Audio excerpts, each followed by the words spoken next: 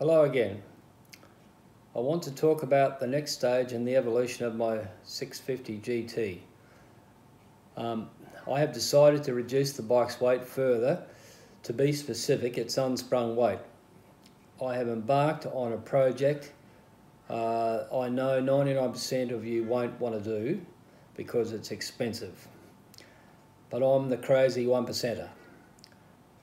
I have had the OEM front and rear axles, their spacers, washers, etc. remanufactured in titanium. It's a stronger steel, but it's 40% lighter and beautifully corrosion resistant. So they look good forever. Anyway, I will show you what I've done. What I've used is titanium grade 5 rod and had an engineer remanufacture or copy all the bits and pieces to do with the front and rear axles.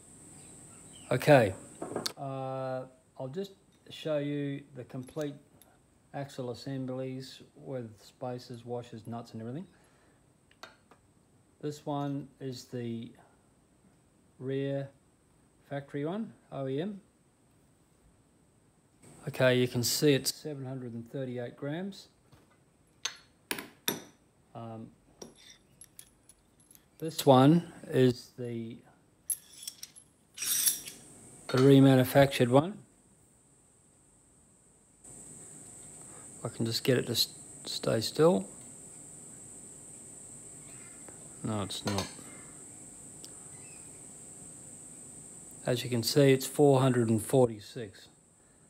It's all beautifully done. I bought the nut, that was aftermarket, but it saves a fair bit of weight. This is the OEM front one,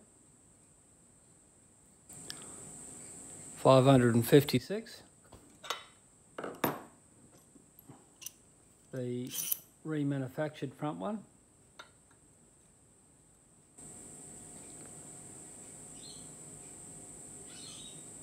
oh.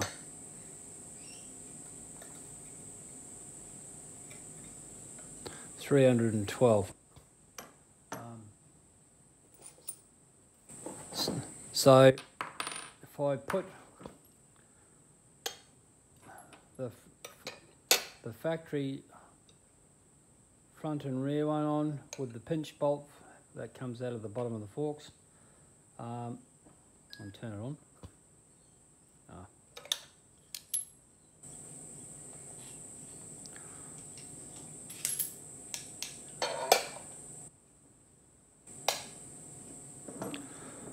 315 grams.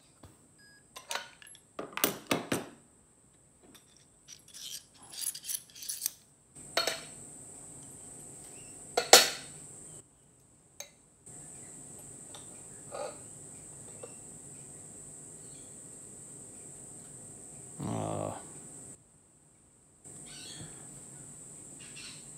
770 for the replacements.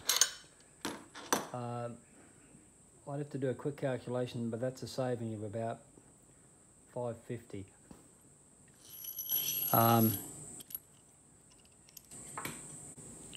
As you can see, these are really nicely made. So we'll now install them. Okay, it's a bit fiddly getting the axle back in. I didn't film that, but with titanium you need to use an anti-seize grease, so I've got that on the thread.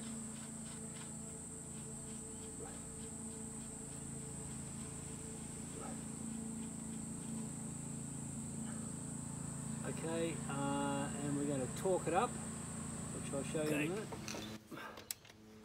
Just do this. Both the axles have to be tensioned up to 70 Newton meters. So, okay.